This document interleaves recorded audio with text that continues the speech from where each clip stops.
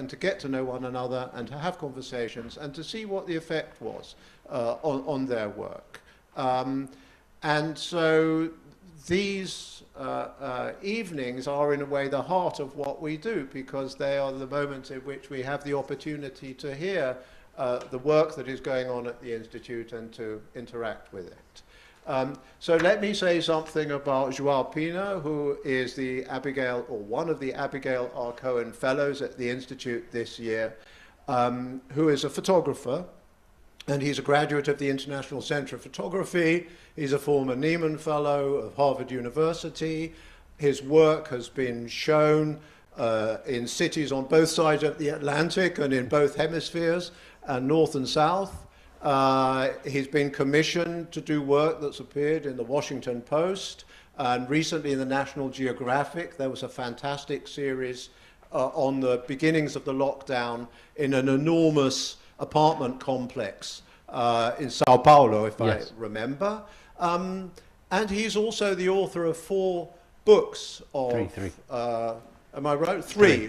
4 is going to be Fourth is coming. The first of which maybe has a kind of connection in a way, the first with what we're going to be listening to tonight, because it was built around the experiences of a generation of Portuguese political prisoners.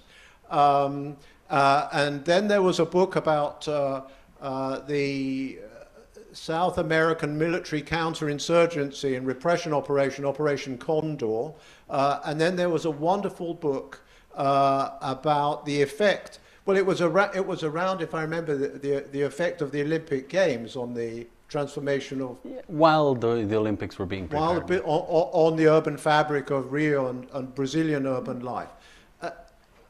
The only other thing I want to say is the impression that your work has made on me personally. Because I remember very vividly when I saw it for the first time in the context of reading through your application and then looking into it more. I think it's very remarkable, very distinctive, brilliant photography. It's very humanistic. It's not sentimental at all. And it combines 2 things that very few people do. I think, at least for me, there is a kind of mystical dimension to it at some level, and then there's a very sharp political sensibility that perhaps we will hear more about today. So João is going to talk about his current project, which is through the experiences, I think among others, of some of his family members of his grandparents' generation, of a little-known concentration camp in the colonial Portuguese system, Tarrafal. He's going to talk for about 45 minutes, and then there'll be an opportunity for questions. So enough from me. I hand over to you, João. Thank you very much. Thank you, Mark. It's actually really good to... today is the first time that I see Mark in person. I was starting to think he was an avatar or something like that, because since January I only see him in the screen, so it's very hard to... Not like he's much taller than I had imagined, and it's very interesting. There's little things that we all learn. So again, thank you everybody for being here. Thank you to Mark, to Marie, to James and Eve for putting this together. It's been really, really a great opportunity for me to be here.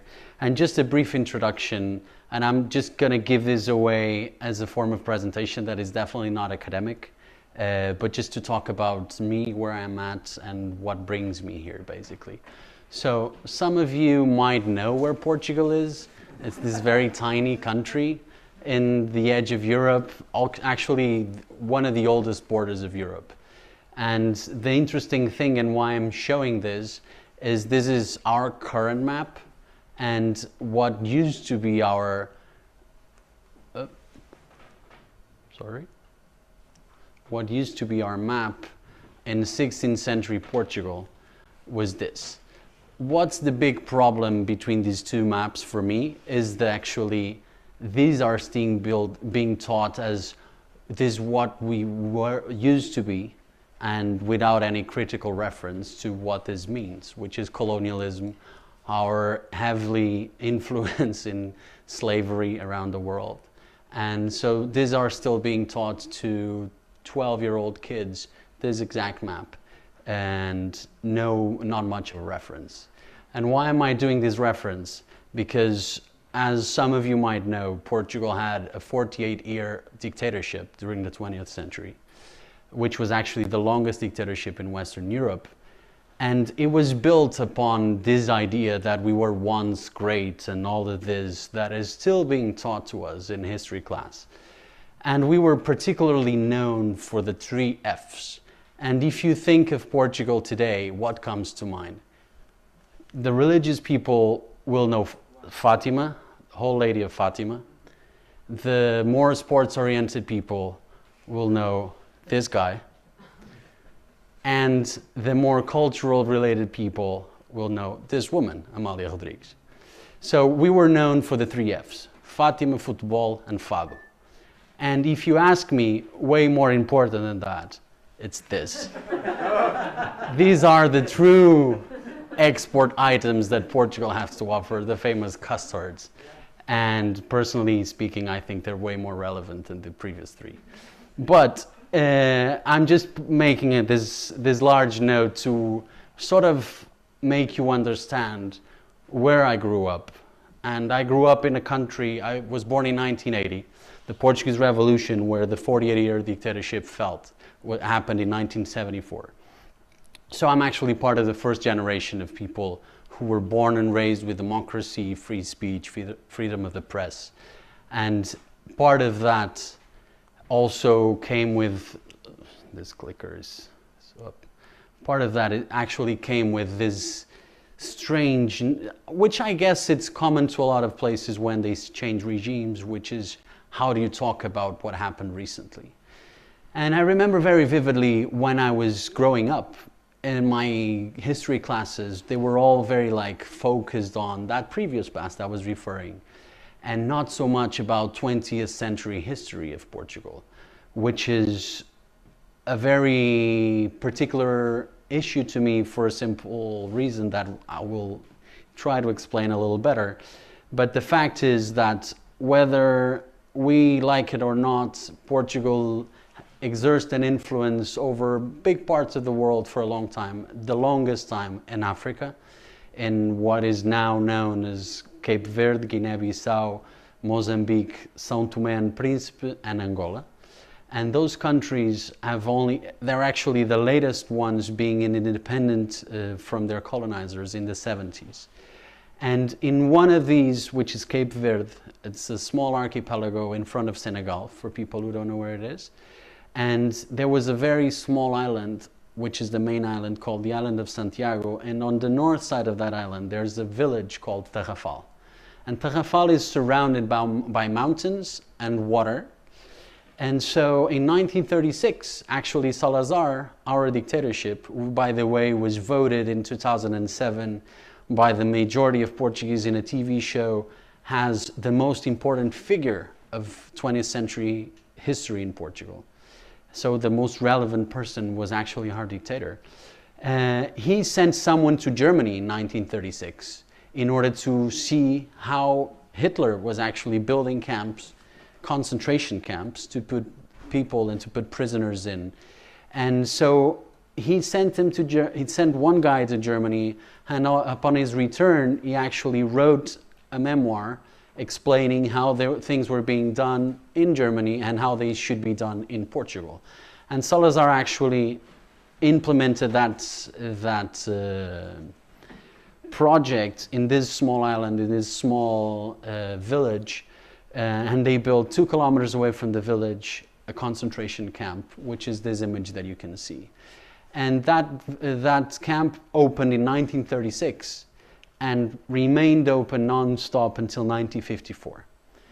Why is this particularly relevant? For Portugal, a small country in Europe that was on the side of was obviously run by a fascist regime, neighboring Spain during the civil war in Spain from 36 to 39, being non-committed to the Second World War, meaning doing business with the Nazis and with the Allied forces, welcoming Jews to leave Europe, to the United States, to Brazil, to Argentina, but also doing business with Hitler and selling them material for the weapons. So Salazar was very smart, we can say that way, of remaining neutral. He did a lot of money with it. And at the same time, he had this concentration camp going for political prisoners, mostly anarchists, communists, and other smaller organizations were present in the camp. And this ran through, as I just said, the Civil War in Spain, the Second World War. And in 1945, when the Second World War ended, the foundation of the United Nations, Red Cross, international pressure, conditions were a little bit eased in the camp, although they were still pretty hectic. And I'm just going to be talking and showing some of these images, and then I'll pause in some of them to explain what you're looking at. But so the camp actually ran in various different conditions, very hard conditions, very harsh conditions, especially at the beginning. People had no quarters to live. They had to build their own living conditions. The water was extremely salty, so a lot of people died in the camp from several diseases, including non-potable water-related diseases. And so this is how things were being run, and this is how, for the longest dictatorship in Europe, or in Western Europe, I should say, how they chose to send away its most relevant or most problematic political prisoners to get them out of circulation and hopefully to have them dying there. And what I say, hopefully having dying there, the Tarrafal was known as the camp of slow death. And by camp of slow death means that 300 Portuguese were sent there between these 2 years. And about 10% of them died in the camp. From those 10% who died in the camp, an extra 20% died in the 2 years after they returned from the camp. So from related diseases from this stay in the camp. So let's say that 1/3 of the population of Tarrafal died directly because of the conditions in the camp. So it was not an extermination camp, as we often think when we mention the word of concentration camp, but it was a place where people were being sent, put away, and hopefully do not return. So why am I pausing in his image, and is actually the image that you have in front of you, or under you if you sat on top of it. But this is an image of my grandfather, Guilherme da Costa Carvalho, who at the age of 28 was sent to the camp and in 1949, and he remained in the camp for 20 months. We must explain that in 1949, so after the Second World War ended, conditions in the camp were actually a lot better, although he caught malaria in the camp, and he was sent to it's known as the frying pan, which was the disciplinary cell, basically 4 big blocks of cement with a tin rooftop, which in the middle of a tropical place pretty much fries you inside because there's no ventilation. You're inside with temperatures between 50 and 60 degrees, and that's what punishment looked like there. And these images, or this image of a guy smiling in a concentration camp, is actually not what we have in mind when we actually mention a concentration camp and political prisoners in a concentration camp. But why is this the case? Because this couple, which actually are their parents or my great-grandparents, went twice to Tarrafal in 1949 and 1950 because of the conditions in the camp were a little better, so they were allowed in, and they were the only families allowed in the camp during the 19 years of operation of the camp. And they had a very interesting mission that they decided to bring up on themselves, which was to photograph all the living prisoners and all of the graves of the people who passed away, so they could, upon their return to mainland Portugal, deliver these images to the families, who some of them haven't heard any news for the last 16 years. So it was interesting how they jump into what is today very well known as our own privilege to bring these images and bring news to the families who, in some cases, they actually became friends for the rest of their lives. And this is actually part of the work that I'm doing, is to try to identify who are they, what were their stories, where are their families, and what are they doing now? And so how are these things happening as of 70 years later? And to me, it's absolutely extraordinary the way these portraits were done, and the dignity that are in these portraits are, to me, absolutely stunning. If you would tell anyone this was made around the corner and not 4,000 or 5,000 kilometers away from where we're standing, I would believe it. But it was actually photographed inside of the camp. And those are the portraits for the families, you know. So they went to their place where they had their things stored, and they dressed up, and they tried to look the best they could, or the funniest they could, and we're going to get there in a second, in order to look well for their families. So to me, this is where a really interesting aspect of this story lays, is the fact that they were able to go to the camp because they could afford and they had the right connections to do it, but also they didn't forget the pain that other families were going through, and they really wanted to contribute to ease that pain. So they not only made these photographs, but then they went around and they delivered the photographs, and also they took photographs of these families, so then to send them to the camp and to send news to the prisoners about their families. So there was an interaction going on for quite a long time, and to me that is very interesting. This was the funny part I was mentioning. The monkey actually has a name, and the name of the monkey is Saiku, who was later shot down because he started attacking people. So, but for a while apparently he was the pet of the camp and the prisoners of the camp. And again, I think is absolutely extraordinary the fact that they have this. And why have I given you this small souvenir of the image of my grandfather? Because when actually 2 years ago I decided to open this Pandora's box where all these images were stored, I found about 800 negatives, contact sheets, and what you have in your hands is actually a replica of one of these contact sheets that I found. And the interesting, or the first images that I looked when I opened that box were these images. And this is my great-grandmother posing flowers in each of the graves of the prisoners who died in the camp.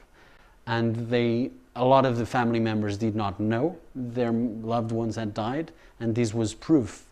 This was evidence. So it was very premeditated, and the photographs, if you look through them, they're like posed in almost a performance, which I find very interesting.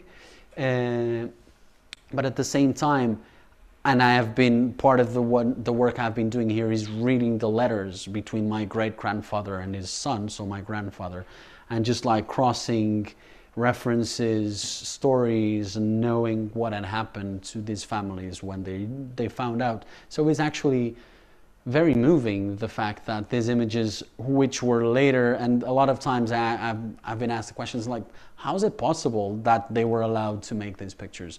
In 1940s Portugal, photography didn't play a huge role in terms of like propaganda or counter-propaganda or even resistance. So my guess is they didn't figure it out until these images actually started showing up in the resistance of Portugal, to show the crimes that the regime, the fascist regime, was actually perpetrating against its own citizens. So I've been thinking a lot about how, me as a photographer, what can I do in order to show this not only as an archive project, but also as an idea of how history is still playing in our current days. And part of what I've been doing is this, so just going back to the places, trying to study the individual image and understanding what's in there and try to show that image as of today, but also interpreting my own vision of what Cape Verde is. So also part of those 800 negatives that were not only made in the camp, but also in their travels, the people they have met, the different things they have seen in Cape Verde during these 2 trips, and also photographs of Portugal, of the families, of daily life in Portugal, that they would send over to the camp while they were receiving mail, so they can have news and visual news from this. And the other part that I've actually been doing is, and this is the second phase, or what I call the second phase of the camp, is in 1961, the so-called colonial war, the way we call it in Portugal, or the independence wars that Angola, Mozambique, and Guinea-Bissau started against colonial Portugal, made that the government of Portugal decided to reopen this camp, change its name, so it was no longer a penal colony as it used to be. It was now a work camp, and they changed it from Tarrafal, which is the name of the village, to Chambon, which is the name of the closest village on the other side. So Tarrafal is towards east and Chambon is towards west. And so they just switched the names so people would forget what Tarrafal used to be. And now Chambon was reopened in the exact same place, exactly the same thing. And people from Angola first, and this is Luandino Vieira, who's a very famous writer in Angola, and who actually best work was written while he was in the camp. It was 12 years of political prisoners, 8 of them in Tarrafal. And I just returned from Cape Verde a few weeks ago, and I've been interviewing and photographing former Cape Verdean political prisoners who are still alive, and I'm planning to do so still in Angola and in Guinea-Bissau. So I've been photographing a number of people, recording their stories in order to actually tell the whole history of the camp, not only the Portuguese part of the camp, but the colonial aspect of the camp as well, and how conditions were different, how the stories were different, and how times were different. So obviously in the 60s and 70s, no photographs were allowed in the camp. So there is not one known photograph taken in or close to the camp during those times, not even official photographs, which is I find interesting, but I'm still digging to see if there's something going on. But so again, these are, for example, this gentleman, Luís Fonseca, became a very prominent figure of Cape Verdean diplomacy. As of 2 years ago, I think he's retired. This gentleman here became a policeman. So very different people went through that camp with very different outcomes. So I'm interested in that. What is of people's lives after the fact, after this experience, after torture, after being incarcerated for years. And Divo Macedo became a policeman, which is interesting. After independence, he went to police academy and he became a policeman.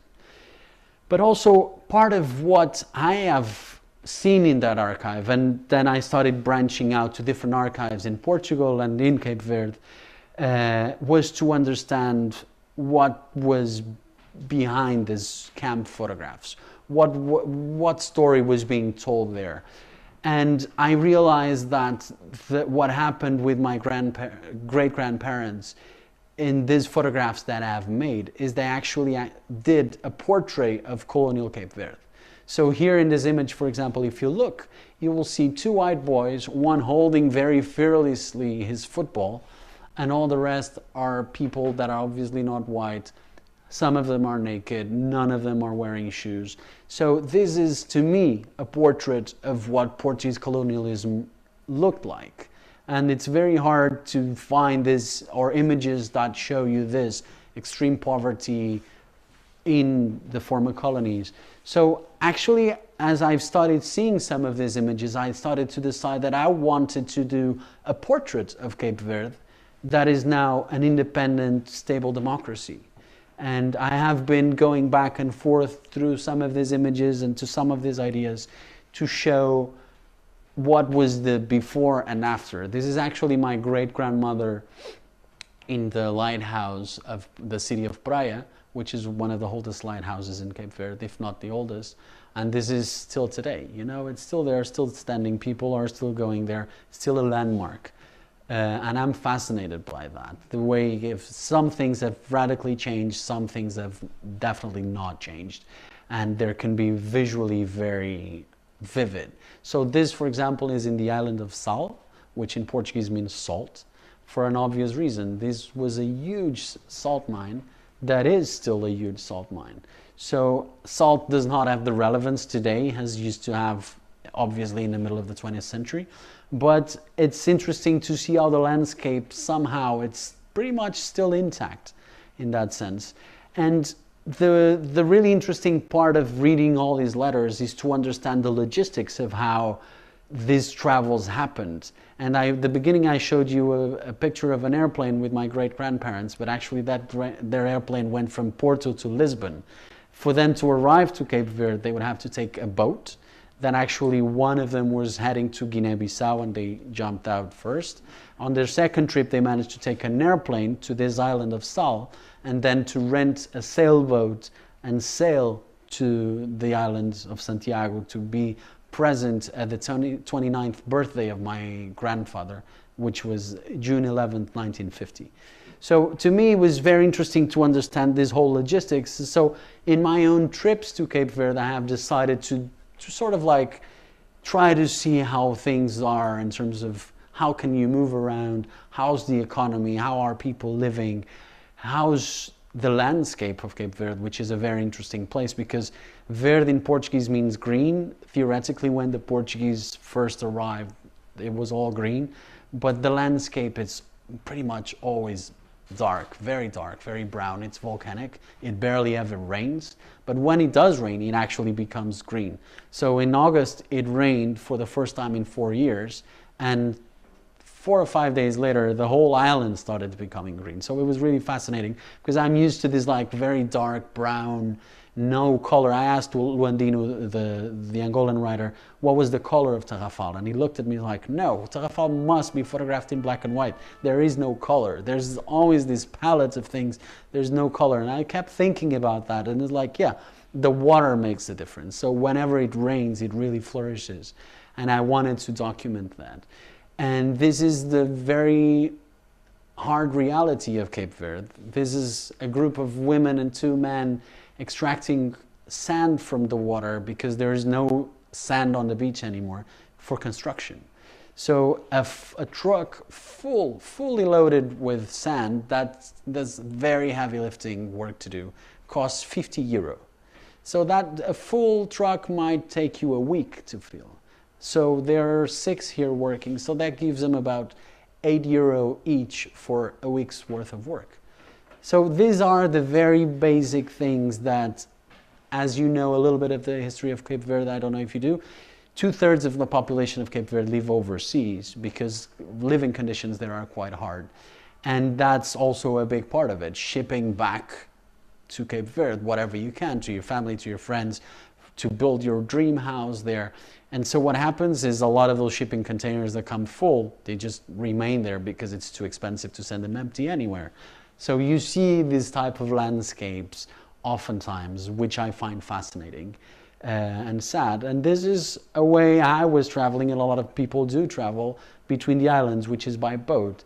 An airplane takes 10, 15, 20 minutes to go from one island to the other. To us, it took us 26 hours to go from Sal to São Vicente, which was what I was trying to go. It's part of life, you know, like time has a different meaning. You cannot be trying to push things forward. So you sort of adapt and you understand how life is and you just go with it. But then there are, and as I said, I tried to do this post-colonial comparison, and on your left you have the governor's house in 1949, and today you have the president's house, which is the same house. The flags have changed, but it's pretty much the same place, which to me is fascinating. The resignification of these places is actually something that I'm very interested in. Same here. This was a fountain with my great-grandmother. On the right is Lilica, who's the daughter of the family that welcomed my grandparents in Tarrafal, and her aunt. And she was studying in the only high school that was in Cape Verde, which was in a different island from Tarrafal, from Santiago. So if she wanted to study, she had to go to a different island, live there for 3 years to study, and she did with her aunt.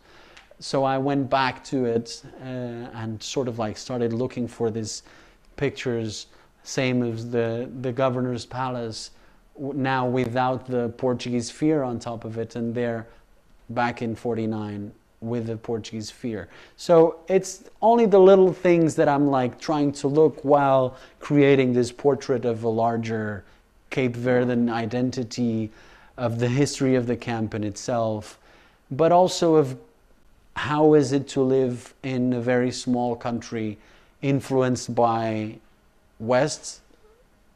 Not so much as I would have imagined by Africa, a lot by Brazil as well, because a lot of the culture comes and backs from Brazil. So to me, it's all of these small details are interesting with the Chinese new colonialism all around Africa, and that is also very vivid in Cape Verde. And this like very strange moon-like landscapes of this is a house from someone who probably lives in the United States and is just building his dream house in Tarrafal. But until from the beginning to the end, it can be many, many years as things just keep evolving. So the landscape is oftentimes, you can see this weirdness going on all the time. So to me, the basic question has always been, how do you, first of all, what do I do with this whole story? Do I only focus on the camp, on the repression, on the fascist regime, or I try to open it towards a more like a better dialogue between the present and the past? And that's what I'm trying to do. And also my role as a photographer, you know, like, okay, I'm an image maker, I'm a storyteller, but I have this enormous amount of images that I really must respect and pay homage. So I've been like thinking a lot about that and a lot about the way that we perceive images. So this is actually probably the oldest photograph that I remember from my grandfather. And this image is still today in my grandmother's house in like maybe this size, really nicely put up on the wall. And I remember this picture since I was a kid. And not until 2 years ago, I actually, when I opened this box and started looking at the negatives and the prints, I started seeing the original photograph, which is square because this is a crop version of it. But I also understood where that picture came from. And this is actually an image of my dead great-grandmother in 1952 when she passed away because of a cancer.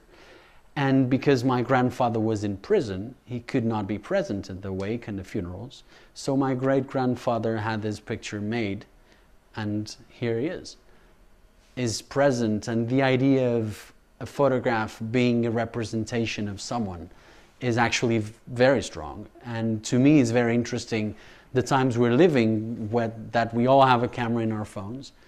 We all use cameras pretty much every day.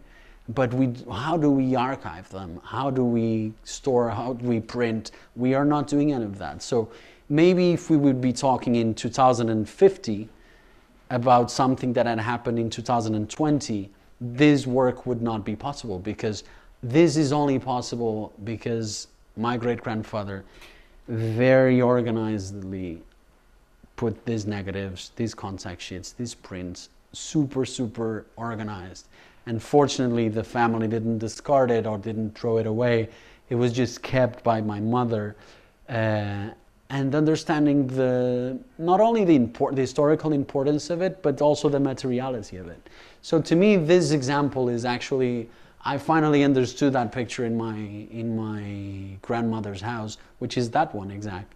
Has been sitting there, but I had never seen this image before. And to me, that's a very interesting approach to the power that a photograph can have, and the idea that memory and photography are so intertwined with each other. So I'm really lucky to have access to these images, to have access to these stories since I was born, because my parents were never shy of explaining me my own history, the history of my country, the history of my family. And to me, it's been 20 years of trying to understand this history, to try to understand this country, and try to like somehow open a dialogue between the past and the present, between the different stories, between the different faiths that these people had. So yeah, that was pretty much it and what I wanted to show you, and I'm very happy to answer the questions. Thank you.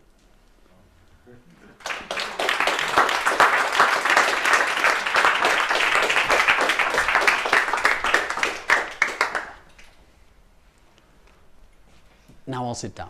Was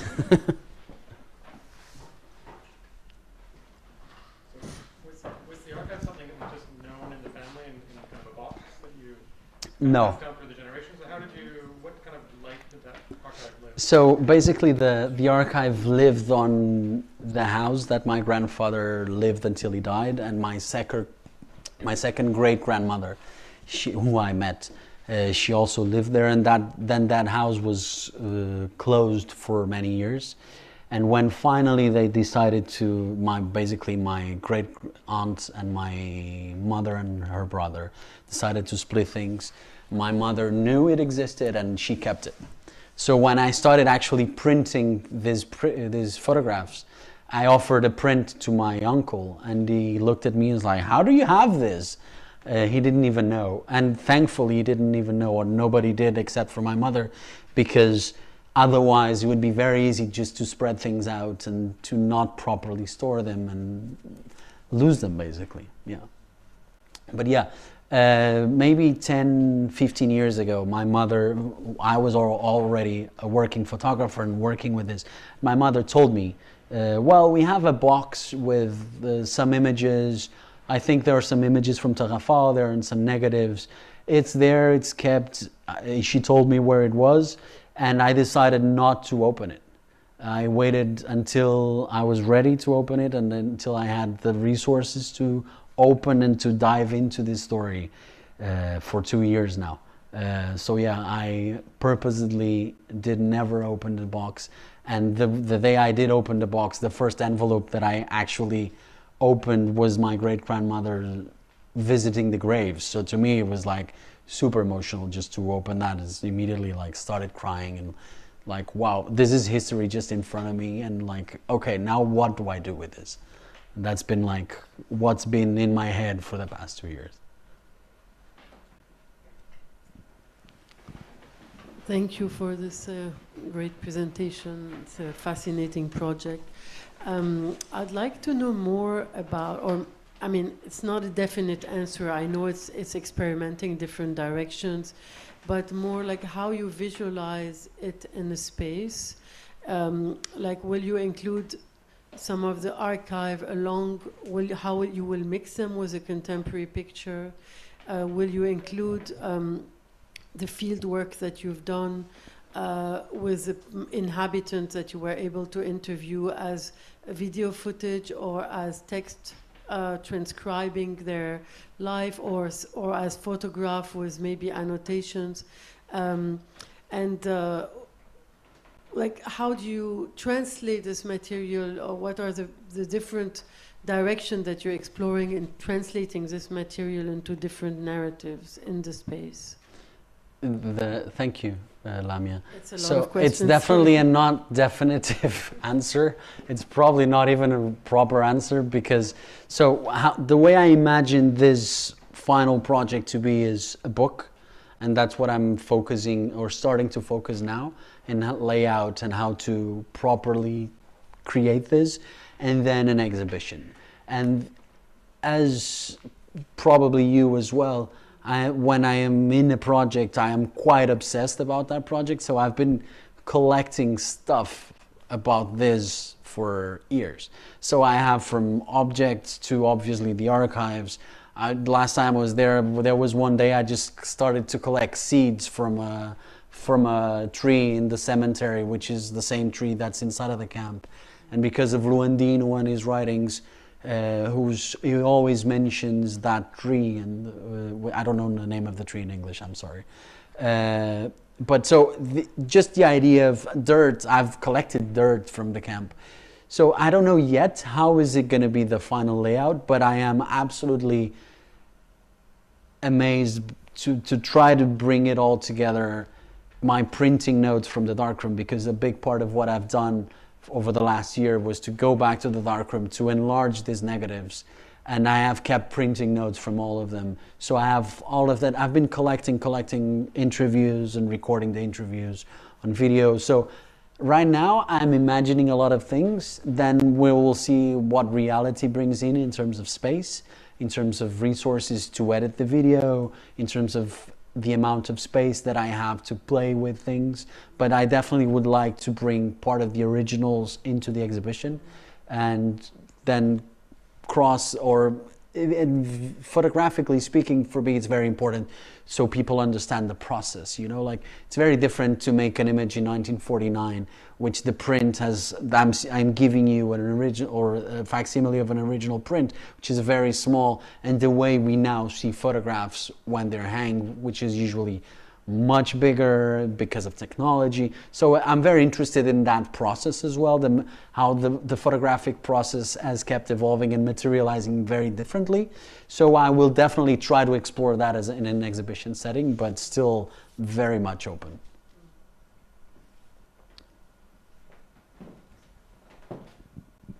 Hello, João. I wanted to ask you if you have shared part of your discovery with some of the Portuguese institutions, because this is a very sensitive subject now.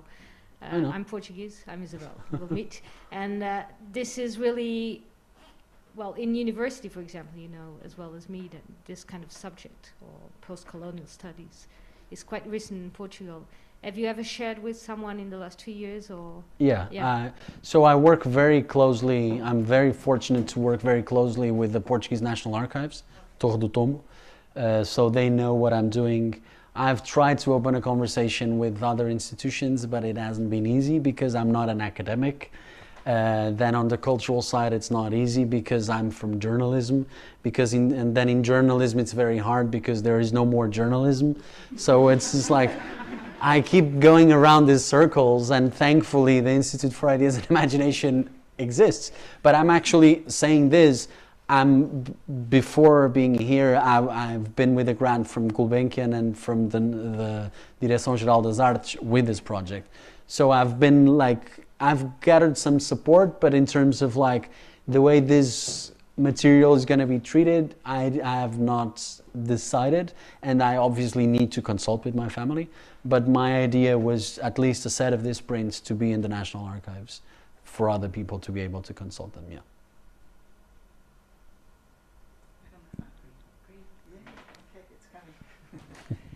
So you were saying that, are there any other collections of photos that are of this particular concentration camp? No. None whatsoever? There are 2 or 3 official photographs. Wow. That were made upon the construction of the camp. And then the same director that actually allowed my great-grandparents to go, he did have his portrait taken with all the prisoners 2 years before, I believe, so in probably 1947. So there are those images. And recently, as in Portugal, as Isabel was saying, this is a very fresh and touchy subject. There's a new museum, or a will-be museum, resistance museum in a former prison, and they actually just received the album that was created by the prisoners in the camp with some of these photographs. As they were being sent by my great-grandparents for them to have them, they decided to do an album. So they actually have the letters of them asking for the materials, for the cardboard, for the cloth so they could bind it. And that album, I just discovered it 3 months ago in June in Portugal. Hasn't been lost, actually was kept for many years by the Anti-Fascist Association, and it was just delivered to this museum. So they're still trying to figure it out, and I'm trying to help them as well with it. But the only images from this camp are basically, this is a small part of that I've shown, of course, but is this body of work. There are no. And it's not feasible that other families would have done the same thing no, as your family? It's not, because there were no other visitors. Right. There were visitors from the African part, so from 61 onwards, but it was absolutely forbidden to take any photographs. So there were families from Cape Verde, from Angola, I believe from Guinea-Bissau as well, go and visit their loved ones in the camp, but absolutely no photographs. And so you said also that you were looking at correspondences. These are correspondences between members of your family and just the correspondence that's interfamily correspondence. Interfamily, and then I believe there are some from my great-grandfather to the other families. I haven't read them yet. It's a lot of paper. So you have an idea. My great-grandfather and my grandfather wrote each other a letter a day for 20 months. and they would send each other a telegram once a week. So that's roughly 900 letters plus the telegrams that I was basically for a month and a half just like reading. Fortunately, my great-grandfather ones are it's typewritten. My grandfather is still handwritten, so I'm like going to do a joint venture with my mother so she can read it really well and I can type it. It's part of the process, but it's very, very long, and if you keep digging, you keep finding things. So it's the wonders of investigation, right? But yeah, so far in terms of images, we haven't found anything else. And now I'm going back to these families that received these photographs, and some of them still have these photographs. So I'm actually interviewing them and that side of the story as well, in order to try to give the complete picture of what was this. Thank you. That was really fascinating to kind of see a personal way into such a large political story. I was really surprised by the photos from the cemetery. The reason, I guess I was thinking why, and then I think it's because for me, in Yugoslavia we had an island in the Adriatic that was a camp for political prisoners and dissidents.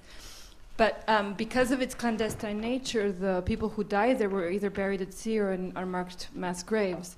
And so when you see the cemetery with like carved headstones, I'm just super curious, would the camp have made that, or who would have made those headstones? And then it seems to me that in terms of their permission to photograph that's kind of where they're actually photographing, they're creating a record of actual deaths provoked in the camp. So I'm just curious if you could tell us more about the cemetery. So the tombstones are actually it's not inside of the camp, it's the municipal cemetery. So it's the group cemetery for the village, and they had a section only for the prisoners in Tarrafal. The bodies are actually not there anymore, so they were exhumed in 1978 and brought to Portugal, but the tombstones remained. So they kept them there, as you see, in pretty bad shape. I don't know who did it, but I know whoever did it, they did it exactly the same way. The first death was in 1937, the last one was in 1948. So those tombstones were done exactly the same way with the same materials, so it was obviously the same person. But I don't know who paid for it, or my guess would have been the camp. It's part of their admin work, but yeah, I don't have a lot of information, nor from the archives that I've consulted there is any information on that. I have the original budget for the camp, and tombstones were not in that budget, I can tell you.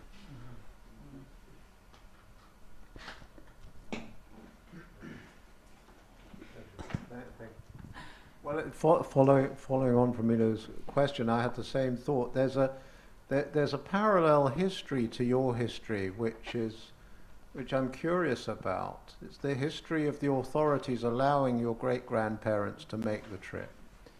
It's the history of the authorities allowing the tombstones to be made. And that's a history that would tell you something interesting about where the camp fitted into the dictatorship's conception of its relationship to the Portuguese people, because yes, there are other camp systems at the same time in other places where they would never have allowed, of course, and they would certainly never have allowed photographs to be made, and they wouldn't have been carving so there's that whole. Does that whole side of things has that occupied you at all too? Yes, but also as a Portuguese person, you sort of understand this. Let me give you an example. When my great-grandmother died, so in 1952, she was very well known in Porto. She was probably one of the first feminists in Porto.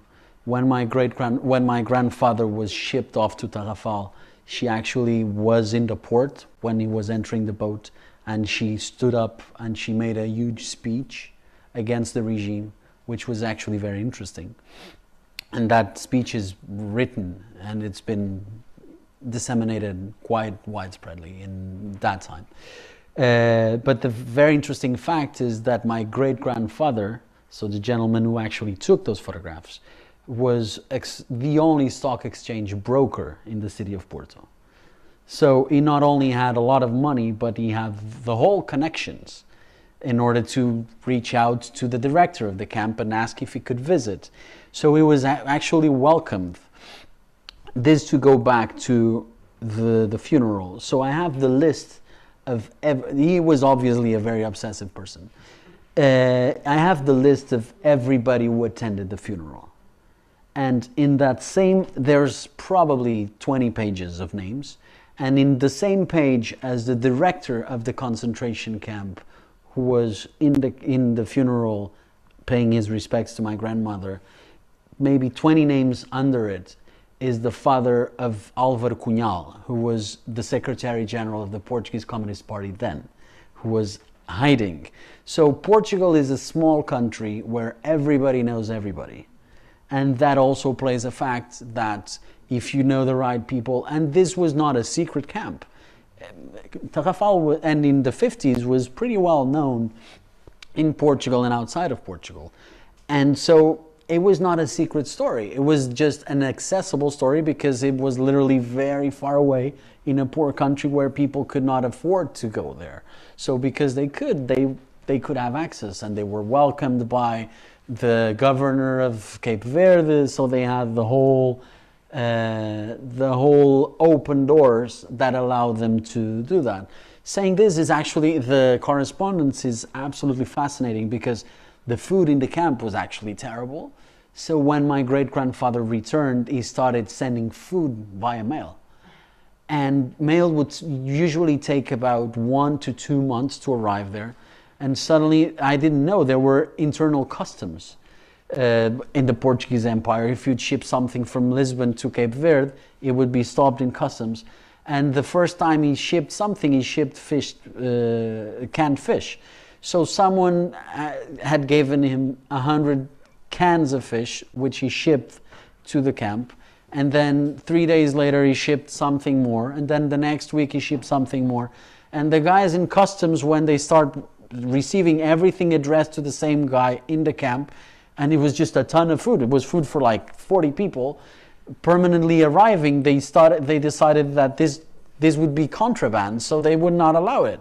So there was like 2.5 month negotiation, and my great-grandfather had to send money to my grandfather to pay the duty fines so they could actually bring in the food. So it was very absurd in this sense of things just like played out. There's like many layers to this. So there's obviously, he had the connections, then he had the willing, he had the money, and then he knew how to manage bureaucracy. So that's, I think, how it happened. But I don't have any absolute certainty because this hasn't been written. So I'm still like navigating and trying to understand and speaking to people who remember, who are still alive and remember some details. So I'm trying to cross-check, which is a lot of work, but also a lot of fun. Were the letters censored? No, which is a fascinating thing, because I have letters before my grandfather was shipped to the camp, and they were always censored, and you have the censor stamp. When he returned to Peniche, which is this prison who's now becoming a museum, always censorship. In the camp, there's no stamps. I don't know if they would read them or not. Previously, I know they would, and they would cut chunk of it out. I don't know. I honestly don't know, but I have the original letters with me here, and there's not one single censorship stamp. But there's also a very interesting way of writing, obviously, because they had been in for a while, and my grandfather had been dealing with this my great-grandfather had been dealing with this for a while. So other things that he would send to the camp, for example, were books. And he sent a book by Soeiro Pereira Gomes, who was a very famous communist writer that died very young. And his last book was shipped by my great-grandfather to his son. And in the letter, it was a short story book. And in the letter, he has obviously read the book, and he sends, by the way, I'm sending you this book by a fellow, how do you say, a fellow acionista, stock. When you own stock from a company, that makes you an owner of the company, right? Shareholders. Shareholders, thank you. By a fellow shareholder of yours, and he speaks about you and some former business partners of you. And it's like, oh, interesting. I went to Google the book, and this book was published in January 1951. It was sent in February 1951. It was censored by the political police in May of 1951. So actually the books were all taken away. I think the book arrived to the camp, but I just bought my own copy on an old books house, and I've read. It does not mention anyone in particular, but it's always that very traditional way of writing from those times, and the like socially engaged stories and stuff like that, which is very interesting. So it was very interesting that how correspondence was always very short and very subversive in a very interesting way, because it was not obviously subversive. Then I have letters from many years later and poems that my grandfather wrote who were very subversive, but they were taken away illegally from the prisons where he was. But in this sense was just like very simple things that sometimes if you connect the dots, it's like, oh, this is what's referring to. And this is very interesting. As they also speaks about his joint pains because it's raining, and how my grandmother or my great-grandmother is now having this women's pain, which was basically the cancer that was starting to show up and they didn't know. So it was like very interesting way of communicating, and they did it. So my grandfather, in the end, he spent close to 19 years in prison in his life, and we have most of the correspondence from those years. And it's interesting to read. I haven't read it all, of course, but it's interesting to read how this form of communication just evolves. And him and my mother, they knew each other from writing. That's why she knows his handwriting so well. And so it's very interesting to see how that language evolves, and like advice for a teenager girl, which was her daughter. So it's very interesting and fascinating to read. Glad there are questions. Every time I hear you telling that story, Joe, I have the feeling that you are preparing a film and not a book of photos. Is that true, or do you have that idea somewhere? Next question. No, I'm kidding. No, I don't know. I've thought about it as a film. I've actually been recording some scenes, but I'm definitely not a filmmaker. I don't know what the hell am I doing. I think of this could be sort of like a storyboard. So when I'm done with the book, when I'm done with the exhibition, I might do something on that end, but I think for now, it's all very remote in my head. So right now I'm really focused on the book and the exhibition, and then I'll see. But who knows? Could I ask you about the contrast between Tarrafal and, is it Chambon? Is that the Chambon? So the story that you're able to tell here because of the privilege that you talk about, right? The fact that you have a stockbroker who sends communist short stories to, a political prison camp with coded language about shareholders, etc., and manages to ship tinned fish and things like that. It's a very different story, at least as you can present it at the moment. Let me just do a pause there. My favorite shipping story is when he ships 6 bottles of champagne to the camp. Because he has read that champagne is actually good for fevers, and because they were all having malaria, he just ships first 6 bottles, and then I think he ships another 4. And in one of the weekly telegrams they send each other, there's a very fascinating one where my grandfather replies, "We got the packaging, prisoner X is sick, everything is okay, champagne unnecessary." And I'm like... So you just mentioned the shipping, and I'm like, oh yeah, the champagne. So I don't know how to deal with these things. Like if I publish this, I think the Portuguese Communist Party will have a hitman on me, because I'm just going to throw a whole myth about the concentration camp down. So I'm still like processing. Well, so I mean, that's partly what I'm interested in here, is this, like, the incredible richness and the sort of luck in a certain way, right, for you, that you have this kind of access to it. And an archive that is so incredibly wide and rich and can be expanded versus a sort of non-archive of Chambon, right? And the colonial prison camp, and a lack of, both a lack of access, and if I heard you correctly, there was a kind of implication at least that the lessons learned from the political prisoner camp meant that there was no access, meant that there were no cameras, meant that you couldn't take, that there were no photographs. And so we have a non-story, right, in the 1960s and 70s of Portuguese colonialism in the camp there. I don't know, could you talk about that a little bit more? The images were forbidden, but letters were allowed, and actually people like Luandino, there were several writers, most of them Angolan. Agostinho Neto there? No, Agostinho Neto was in Portugal. Luandino was actually writing because his profession was a writer. He was allowed to have a typewriter in the camp, and he would sit under this tree, this tree that he keeps mentioning, and he would just write, and he would write short stories, and he would write novels, and he actually won the most important literary prize in Portugal at the time while he was in prison.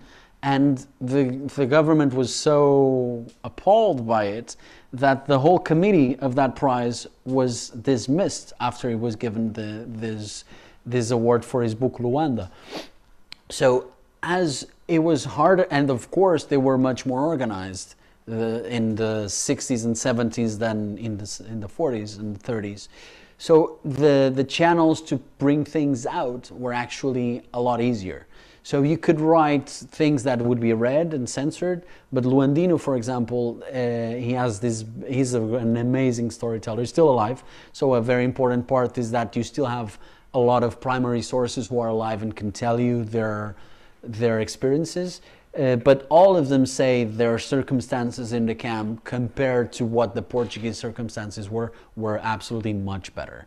So they could speak to the guards, they could buy food outside, and in this relationship to the local community, there was one woman who I met and photographed, Nha, and Nha had a cow, and that cow would give about 1.5 liters of milk a day. She would have half of it for herself and her family, and she would sell the other half to Luandino. And Luandino would buy the milk and would pay her with money that her wife would send him.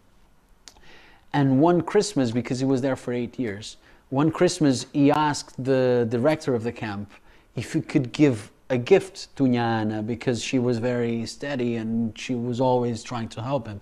And the guard accepted, the director accepted. So he offered him 2 baskets filled with maize, with corn, which is part of the main diet in Cape Verde. And one year he did that, and he gave him the 2 baskets. And in the next year he asked the director, so we're talking about years of waiting. He asked the director to do the same thing, and the director authorized. And when he delivered the baskets to Nha, he told him in Creole, if you find something in those baskets, please keep it. So under the corn, he had hidden all his papers. And when he left the camp in 1972, or 73, I'm sorry, he went straight with his wife to Nhana's house, and all his papers were there. And those papers have now been published as a 1,200-page book, Papéis da Prisão from Luandino, and this was published 4 or 5 years ago. So there is a lot of information. And if you go to Cape Verde, there's different experiences, different times that help to paint this picture. Visually speaking, they were much more aware of the power of images in the 60s and 70s, so absolutely no way you could take any photographs.